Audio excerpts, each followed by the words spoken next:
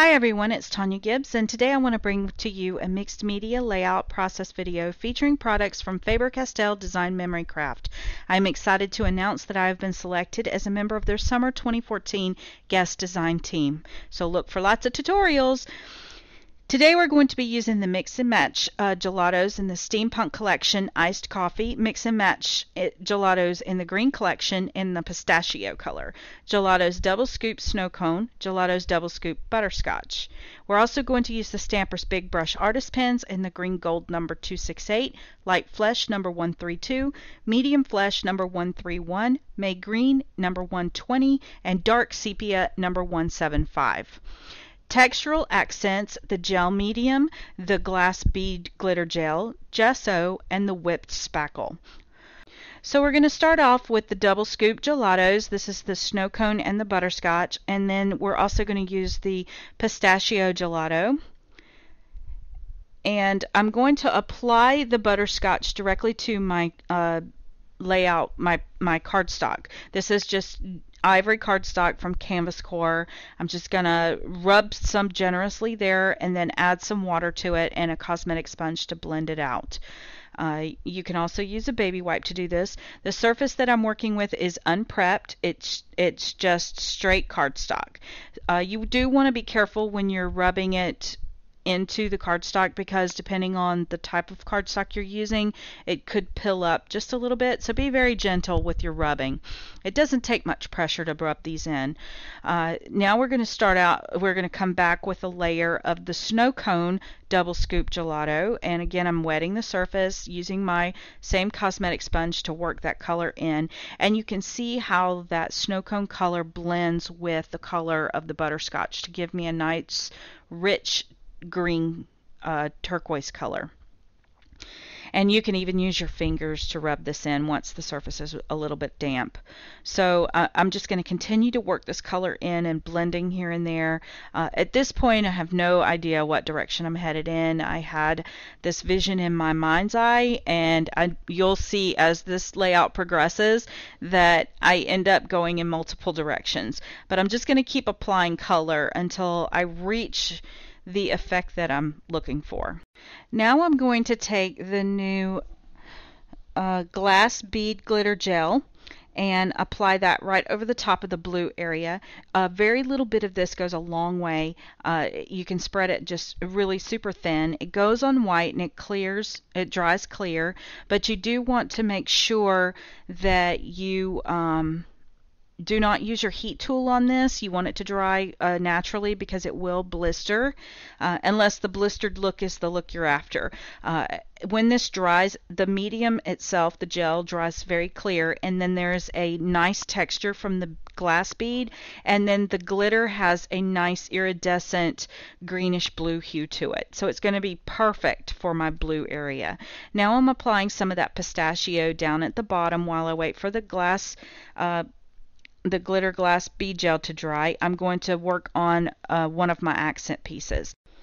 So I'm taking some gesso and just dry brushing that right onto that fence. I'm going to apply this coat to both sides. I don't want a complete coverage because I do want that texture from the chipboard below. Then I'm going to take the mixed and matched gelatos using the very new steampunk colors.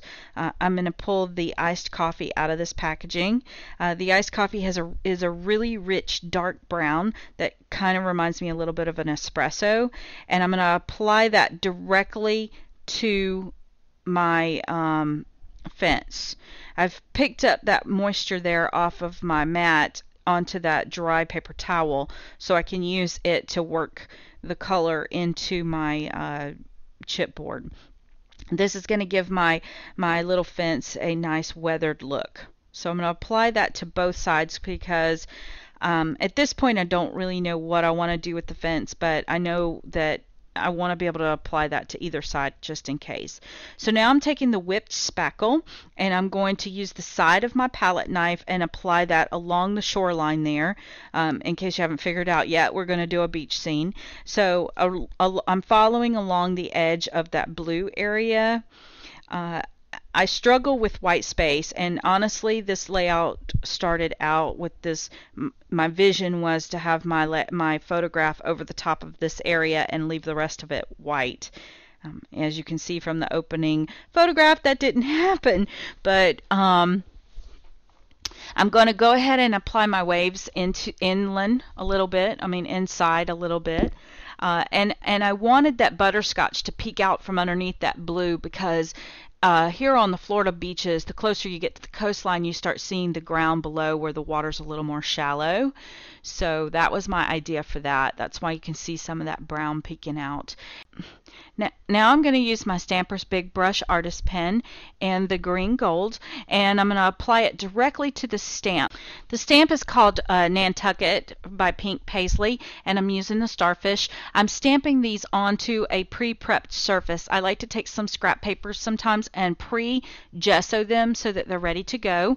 Now I'm going to pull out the light flesh number 132, and I'm going to apply that color directly to this conch shell. The nice thing about these Stampers Big Brush pens is that they are made with India ink, which means that you can stamp them onto a prepped surface and they're completely blendable. If you allow them to dry, they're permanent. So what you see me doing here is applying the color to the stamp, stamping it. I'm going to make sure it's really dry. Then I'm going to come back with the exact same color and color over my already stamped image and blend out the color to give my conch shell some color. Now what happens is as I blend, the color becomes lighter, so I can still see the outline of my stamped image even though I'm using the exact same ink. So I think that's super cool. Then I'm going to come back with the medium flesh, and I am going to add that into the whole of the conch shell and then around some of the crevices as well. And that's just going to give me another blendable color. I really love that these pens blend so beautifully together. It really makes a really interesting looking stamp. And you're not married to stamps always having a black color. So once I have that completely done, what I'm going to do now is go back to my flesh color and re-stamp that image over the top of that conch shell, and that's just going to give me back my contrasting edges. Now I did not stamp this perfectly right over the top, but it doesn't matter because I'm going to come back and fussy cut it out and you will never know. But I do love the way these two colors blended together to make my conch shells. They turned out so beautiful. Another great thing about these pens is they just clean up off your stamps so nicely. You just spritz the stamp with a little bit of alcohol and they brush right up. So keep that in mind. Now once I've got those cut out, I'm going to go back to my layout, and I noticed that the gel has dried. Now you can really see that sparkle showing up, and I've decided instead of fussy cutting out the stars, I'm just going to stamp them directly onto my layout using that green gold color. I really love the way this looks. It gives a nice contrast against the butterscotch from the gelatos. And just not being too particular with where I put them, realizing that I do still need to add a photo to this. And at this point, I'm really trying to stay out of that negative space that's still left white. That's the best way I can do it and keep everything from me filling up an entire page. I work in small sections at one time. So now I'm pulling out this netting that came from Halloween. Actually, this is that cobweb netting. It's the one that is cotton, and I've just pulled it out. It makes the best nautical netting, I think, and it's really easy to work with. Awesome for your mixed media projects. And I'm trying to plan placement for that fence still. Just not happy with it yet. The idea hasn't struck me yet with what to do with it. This is also from the same stamp set. It's just a little script thing, so I'm just stamping it all around, again sticking with that green gold color. And again, I love how these clean up off of your gel stamps, because the cool thing about them is even though it's permanent ink, it is actually water soluble until it dries. So if you take a baby wipe and wipe them off, they don't leave a residue on your stamps. So I love it. And my Stampers Big Brush pens travel with me. It's a lot easier than toting around a bunch of ink pads, and they act like markers when they're not being ink pads. So now I'm just coming back and gluing down this netting and trying to find placement for everything. You know, working out the details here. So I had forgot to turn the video back on to show you what I did here, but so I'm going to demonstrate it for you. I took the double scoop gelato and the butterscotch and mixed it with the whipped spackle, and I ended up breaking that fence in half and then breaking those pieces down too, because on the beach no fence is ever perfect.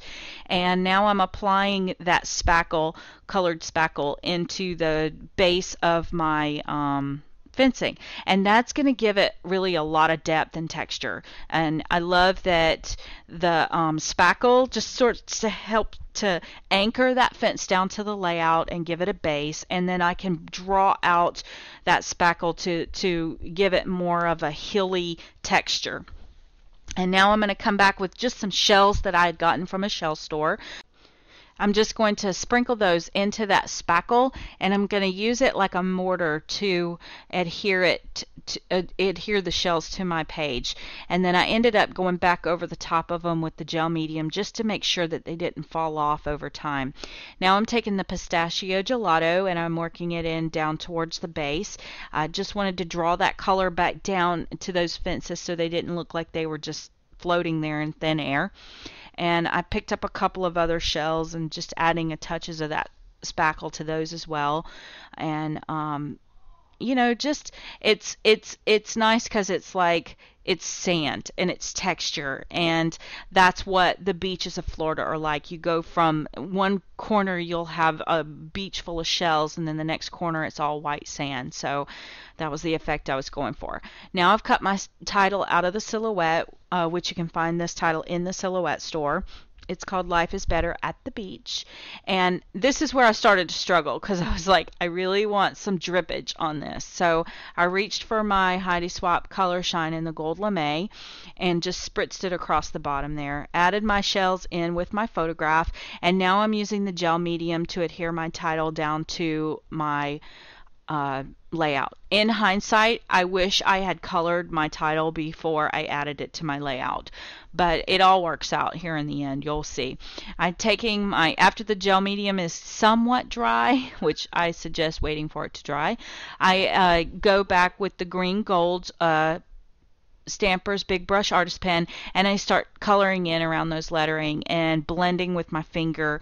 I'm trying to get those that color just blended into the cardstock below. I'm not really worried too much about what color the actual physical title is, because my idea was to come back and top it off with a darker color later. I'm just trying to get the color blended in around it this time.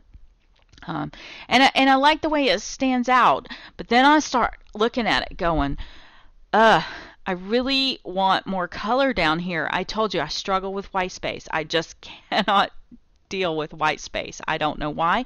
I love the look of it, but when I'm creating, I just feel like there's a canvas here. We need to fill it up. So I start blending out again, pulling out all of those gelatos from before, the double scoop gelato with the butterscotch and the pistachio, and I just keep coming back with this green gold Stampers Big Brush pen and applying layer after layer and blending. And the cool thing about these products is that they're in a mix and match system where it really does not matter which product you reach for, they all blend beautifully. Faber-Castell Design Memory Craft has done a fantastic job at making sure everything blends and everything works well together, and no matter the medium, you can always blend it. So now I've decided that this is where my photo is going to stay, so I'm adding a little bit of foam adhesive to the back of it. I'm being careful not to add the foam adhesive to the center because I'm going to tuck my journaling in behind, and this is where I'm like, I need to cover this white space up. So I came back with the double scoop snow cone gelato and just kept applying color and using my dampened baby wipe to really work that color in and blend it around. You can add as many coats as you like, make it as dark as you want, as light as you want. I really wanted this to look like the ocean, so I just kept playing until I got it right. Then I came back with the glass bead glitter gel and applied a coat of that over the top of the blue area so that I could get the same look. And you can really see the contrast there where the gel is being applied it's a nice white color, and then you can see the part where it's dry and you can really see the sparkle. I just love it. So as soon as this side dries, it's going to look like I had painted it all at one time. Then I'm going to come back with the whipped spackle and apply my waves back into this area once the it all dries. It's going to look just like the ocean. So there's no need to wait for the gel medium to dry before you add the spackle. It worked just fine right on top of it, even though it was wet. Just remember, do not use your heat tool to dry this because it will cause the gel to blister, and that may not be the effect you're after. Now I'm coming back with my double scoop butterscotch, and I'm going to finish off that shoreline down at the bottom. I told you guys I can't do white space. I don't know what the problem is, but I think I did pretty good because I didn't cover this up with a ton of embellishment, so technically my painting is part of my white space. I'm also adding some of that pistachio in over towards the center there under my title. You don't really notice it that much, but it does help to give a tone-on-tone effect and blend really well in that area. So now I've decided I wanted to throw in a couple of cattails and some seagrass over there on the left-hand side. So I'm just freestyling it. I grabbed my Stampers Big Brush Artist Pens in the May Green number 170 and in the Dark Sepia number 175. I'm drawing those cattails right over the top of that texture from the glass bead glitter gel and the whipped spackle, and that gives them a little bit of a curved look to them. And then you'll see me also introduce some of that green gold number 268. Remember that your gelatos act as a prep surface down there, so as long as that medium is still wet, I can still blend it with my finger. So you'll see me touch it just a little bit to blend it in. By introducing these three green colors down, or the two green colors down at the bottom, I'm able to get some really nice texture to my leaves on my cattails, and I think that this finishes off this corner really nicely and really kind of added that beachy effect to this. Then I'm going to take the residual spackle that I had left over and just tap it down there at the bottom so that it finishes off the base of my cattails just like my fencing area. And then I'm going to use that opportunity to throw a couple more shells down there at the bottom, and then I'm gonna tack those down really firm into that spackle. And just because this is going to be a layout that is going to have to stand the test of Florida humidity and time, I've decided to go over the top of it again with the gel medium just to secure those in place and make sure that they're not going anywhere. So you'll see me kind of dry brush those on there, and that gel medium goes on in a white color, but it will dry completely clear and you'll never know it was there. And it also is a super strong hold. Now I'm going to take the gelato in the pistachio color and I'm going to add it right to that base there, really working it in with my finger. And then I grabbed that baby wipe and worked it in a little bit more, and I'm going to spritz it with a little bit of water to just sort of help to blend it all in one more time. And I love that effect, how it looks. Now off to my title again. I want to add a little more color to it. So I'm grabbing my Stampers Big Brush Artist Pen in the May Green number 170, and I'm adding it directly over the top of my Life is Better at the Beach title. One thing I really like is that with mixed media, sometimes the paper buckles. Well, with this layout, that buckling effect that I'm seeing around that title actually brings a little more realism to my my painting, because that's how sand really is here on Florida beaches. So now let's work on our little journal spot. I have this little tag that was in my stash that I've coffee stained and added a little bit of gold sparkle to, and now I am tying off a piece of that netting to it, and I'm going to tuck it in behind my photograph. And I love how that that netting just kind of peekaboos out from that title or that tag asking you to just pull on it. And it's time to finish off my title a little bit more. I'm taking my time, being very super careful. One thing you did not see on camera, it didn't record, is I did go over my title one more time with some gel medium. And what that does is I was happy with my background color and my texture, so it seals that back. And now I'm taking that Stampers Big Brush Artist Pen in the dark sepia number 175, and since it's such a dark color, if I happen to color outside the lines before it dries, all I have to do is take a baby wipe and wipe it off and start over, since I sealed what was below with the gel medium. So there's a tip for you guys. Just be super careful when you're painting these delicate letterings.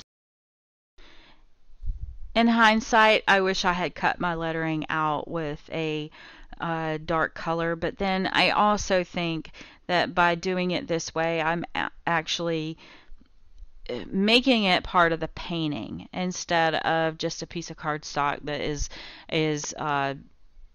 stuck to my layout. So there's a couple of different ways you probably could have done this, but once again, this layout wasn't planned. This is just working through the challenges as I go and embracing it all. I can't tell you how many times I wanted to start over, but I didn't. I just kept working through, and now it's turned into one of my very favorite pieces that will actually be framed and hung on my wall. So I'm really happy for that. And I'm not sure if I said or not, but this is a photo of my nephew Colton, who is sitting in the little tide pool there on the edge of the water with his boogie board. We'd had a fun day at the beach that day. So thank you guys so much for joining me through this long process video. Again, don't forget to visit the blog post to get some more details and better photos, and also to get a complete list of supplies that were used to make this layout. I will put a link down below to all of the information that you need. Thank you so much again for hanging out with me. If you like this, don't forget to hit the subscribe button and share this process video with a friend.